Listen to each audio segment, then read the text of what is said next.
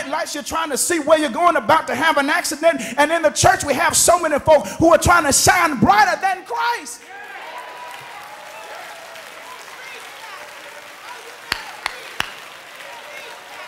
I'm in this house today. Preach, Pastor. Then I'm going to close right here. It says, holding fast to the word of life, so that in the day of Christ I will have reason to glory. I will have reason to glory, because I did not run in vain, nor did I toil in vain. It says if we're going to stop complaining, we must cultivate our communication. We must cultivate our conduct. And finally, he says, cultivate our communion. And that is simply saying we must commune with the word. Watch what the text says. The text says, holding fast the word of life.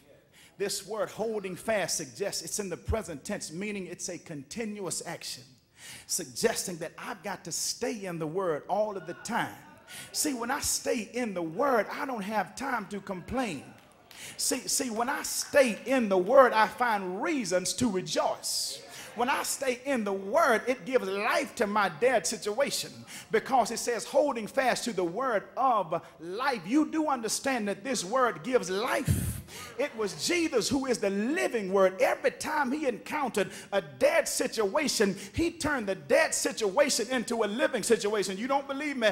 Ask Mary and Martha when he said, show me where you laid your brother Lazarus. They said, well, Jesus, he's been dead, and it's no longer, you can't do anything for him. He said, I don't care how long he's been dead, just show me where you laid him. And when the word showed up, that which was dead became life again. He says, where did you lay him? They said, well, here he is. He says, Lazarus, come forth. And then he says, loose him of his grave clothes, because when the Lord, when the Lord showed up.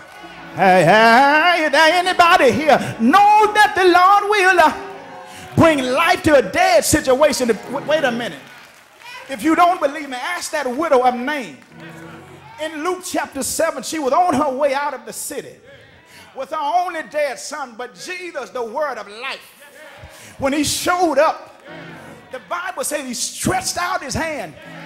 And when Jesus stretched out his hand, that which was dead came to life again.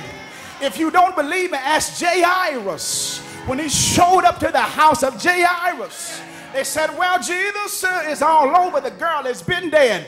Jesus said, well, I need some of you all to get out of the room. And he said, Talitha Cumi. And he said, daughter, arise. And that same dead girl got up again. Is there anybody here knows that when the word of life showed up, he can turn dead situations into living situations? So you ought to stop complaining and start praising God. And I don't know about you in the room, but I thank God that he changed my situation.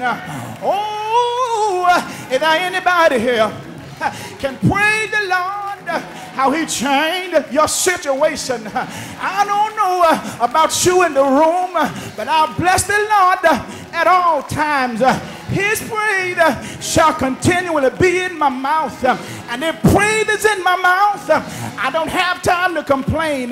So I get up in the morning with praise on my lips. I go through my day with praise on my lips. I lay down at night.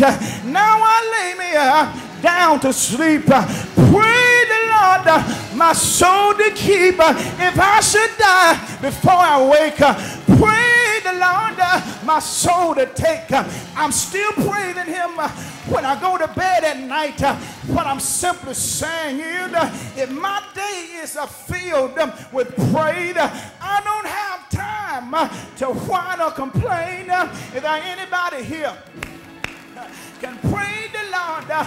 Then he said that then when I get to the end and when Christ Day show up, my work would not be in vain. I don't want my work to be in vain. So every time I get a chance, I'm going to praise the Lord with all I have. Every time that I get a chance, I'm going to lift up holy hand and tell him, thank you, Lord. Every time that I get a chance to praise the Lord, I'm going to praise him with all that I have. If anybody here can praise the Lord, say yes, say yes, yes, yes, yes, yes, yes.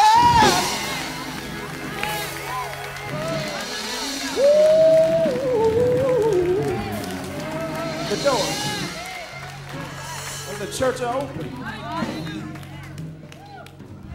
Stop complaining and just tell him thank you.